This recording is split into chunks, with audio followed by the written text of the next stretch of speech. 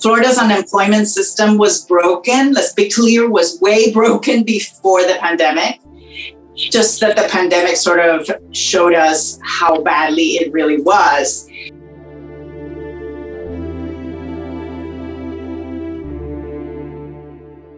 The Florida legislature, so you guys know, has not updated the state's unemployment benefits package since 1998. My daughter was born in 2006. She's about to turn 15 years old. And when I see that date, it really makes me think of how ridiculous this is. But that's how bad it is. We have not updated it.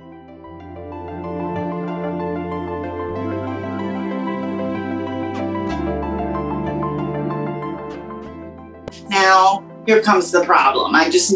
Most people think this is a charity, this is a government handout. It is not. It's like insurance, like you have on your home or on your car. If something happens, you expect the insurance to be there for you.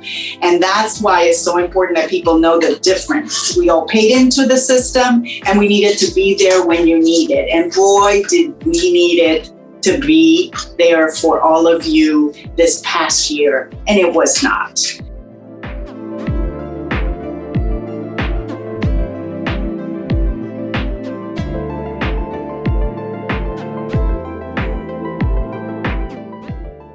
So we all know that the Connect system is completely broken. It sucks, let's be real. I don't want them to just think by fixing the website, they're fixing the unemployment system that, again, has not been done since 1998.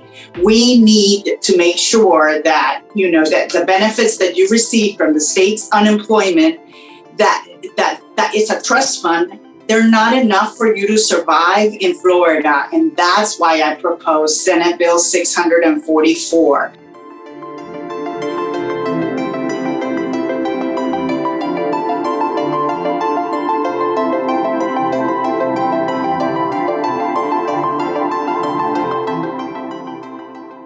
I need you guys to please be involved. It should not be just a Republican or Democratic issue.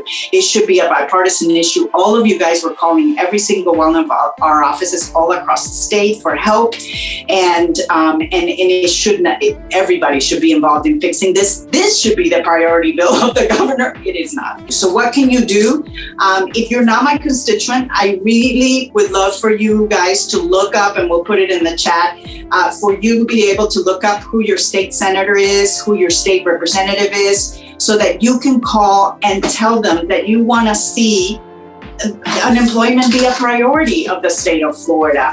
And they all need to hear from a lot more people, not just because you need help with Connect, or you need help with your hold, or you need help with your W-9, like we're hearing from everybody, right? Or W-2. But we need to hear that you want to see a change, so that if this ever happens again and we have a large number of people lose their jobs at the same time, and we know it can happen again, we need to make sure that people are covered. And I see my dog wants to join.